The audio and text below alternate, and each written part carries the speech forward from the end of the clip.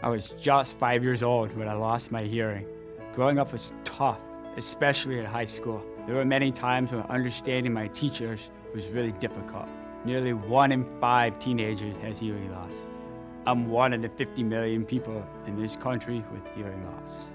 There are many faces of hearing loss. Hearing Health Foundation is working to restore hearing. To learn more about their research for a cure, visit hearinghealthfoundation.org, a public service from Hearing Health Foundation.